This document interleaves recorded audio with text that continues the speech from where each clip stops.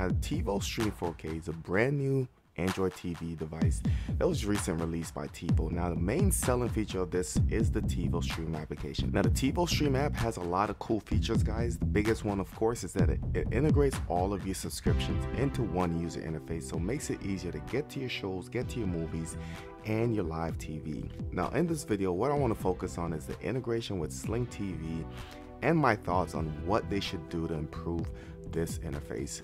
Let's go ahead and jump into it.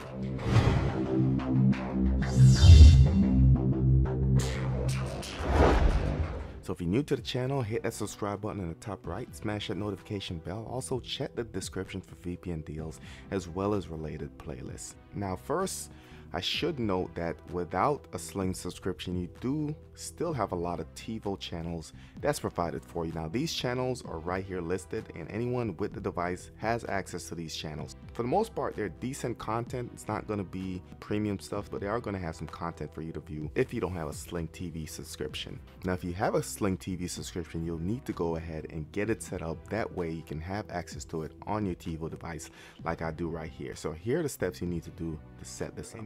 So over to the computer, you do need to sign into your Tivo account, and once you sign in, you have a couple options. You can see there's a setup for Sling, and there's an option to sign up for the free 7-day trial. So you can start the free trial, or for me, I just need to link Sling to TV.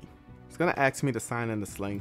So your Sling account is now linked. Return to Tivo. Another step that you want to check is you want to go to your settings under My Streaming Services. You want to make sure Sling is checked, but also if you have any other services that you're signed into like I do, you can go ahead and make sure those are turned on. So here are the Sling stuff, and for this you can go ahead and just hit the Tivo button on your remote, or if you're at the home screen you can use the app, or you can go down to recommended in Tivo and it will essentially bring you back to the application. So now integration itself is pretty good, it's seamless. You have your channels right here. If I was to click on anything, does have the Sling UI, but if you hit the back button, it brings you back to Tivo. So let's go back in, hit the up button, and it will bring you to the other channels that's on. Hit up again, you can go to my channels, entertainment, kids, sports, different categories that's provided for you, which I think is pretty cool. Now also important to note that when you're on the channel, the Tivo did provide channel up and down. That way it's easier to get from your channels, and like I said, this is one of those things that they took into consideration when making this remote. Now on home you have your trending, your recent, you also have your live TV, which will go through your Sling subscriptions. Go down, you have recommended shows, movies, genre. Now the recordings are going to live in my shows. So up top you can see the capacity, I'm at 9%, but I started recording the Fixer Upper, and to get to it, it got to go through a couple menus. So if you click on it, then you got to select the service that you want to watch it on. So for this, I'm going to select Sling.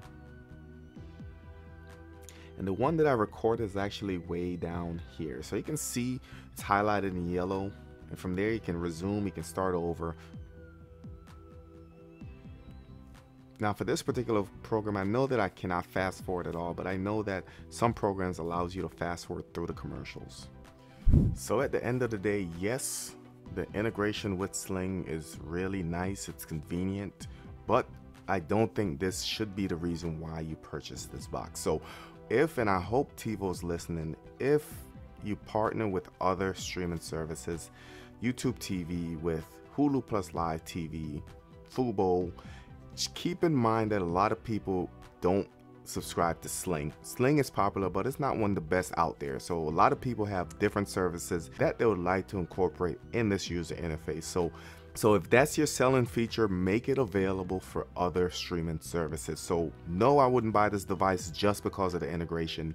It's not that hard to just go to Sling or go to YouTube TV or go to Hulu Plus Live TV to get the content. I hope that in the future they'll open this up to other services.